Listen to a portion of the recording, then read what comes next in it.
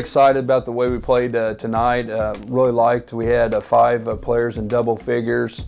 Really like the way this basketball team is shooting the basketball. It's one of the best shooting teams that we've had.